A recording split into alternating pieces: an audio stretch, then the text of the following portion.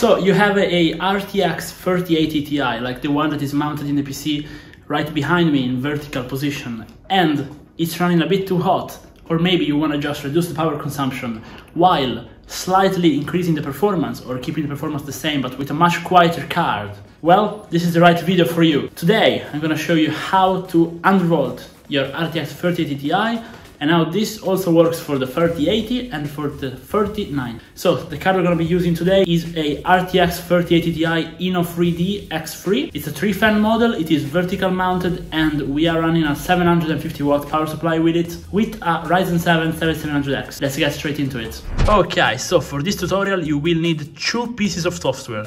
You will find both of them down in the description, and they are Heaven Benchmark, that you have to run without full screen, with everything to the max in the background, and then you will need MS Afterburner, which you need to open on top of it, just like that. Now the first time you open MS Afterburner, you will have to go into settings and enable the voltage monitoring and voltage control right there, then hit OK, and it will say you have to reboot Afterburner. That's no problem, just reboot Afterburner, and here we are. We have to click here on Curve Editor to open up this other curve, which is actually how our core clock in the card behaves. Now what you want to do is go over here, okay, and you want to go on the core clock and give it minus 250, okay, hit enter. You want to go on the graph and grab the 900 millivolt voltage point right there and bring it all the way up to 1900 megahertz right there. Now hit apply. Now as you can see, our card will immediately start running at 900 millivolt voltage point, but, and I have done this on purpose, as you can see, it's not quite reaching the 1900 megahertz. Now you might be wondering, why is that? Well, it's because it is hitting a slight power limit, so you have to unlock your power limit if possible. Now in our card this is not possible, but this is not a problem. At this point, if you want some extra performance, you need to go down here on memory clock and give it plus 800 and then hit apply. At this point, the tutorial is already over if you want to just copy those extremely stable settings, but if you want to stay, I will give you some better settings that will require, however, a little bit of tuning, okay? So after you have the settings, you want to save them to your profile, enable the profile, enable Afterburner to start with Windows, go into settings and enable it to start with Windows and reduced at icon. This way you will have your undervolt all the time. But if you actually want better settings, again, stay here. I will show you. Those will work, but on some cards, like the one we have here today, they are not ideal, so I don't actually recommend you follow this one. This is just if you want extreme stability. Now, let's reset our curve. What would be the ideal settings for this RTX 3080 Ti? Pretty simple. Now you want to go over here, give it minus 300, okay, this is better. And now you want to actually grab the 850 millivolt voltage point, and you want to bring this one up to 1800 megahertz, or slightly over. Again, in this case it's 1816. Hit apply.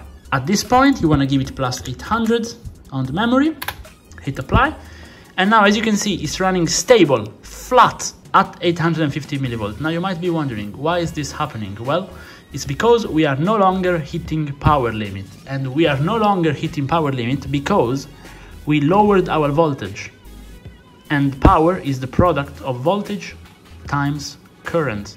Current is constant depending on the load, so we're not hitting power limits. So how can you fine-tune this even more for yourself? Well, the lower this number, so the lower the voltage, the better your temperature and power consumption. But the higher this number, so the megahertz, the higher the performance. So if you go too low with the voltage or too high with this, your system will crash. Now we'll show you what can happen if you set something that is unstable. So if your system crashes, it looks something like this.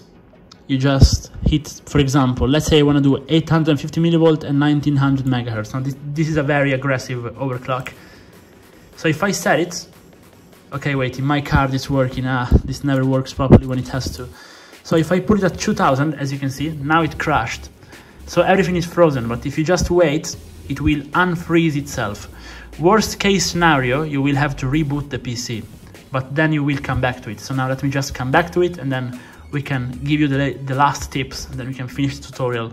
Okay, here we are. Now, if you want to just copy this, again, what I do recommend is 850 millivolt, 1800 megahertz. Now, if you want to fine tune this for yourself, if you want more performance, but with this level of temperature and power consumption, just keep the 850 here and do more megahertz. For example, we might want to do -300, grab the 850 and try, for example, 1875 right there. Hit apply, it works.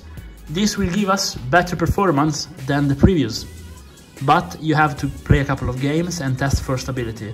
Whereas the one I recommend you will work for 99% of you, so it's better. Now, again, the higher you go here, the better the performance, and the lower you go here, the better the power consumption and temperature. So, example in the other way, let's say 1850 is fine for you.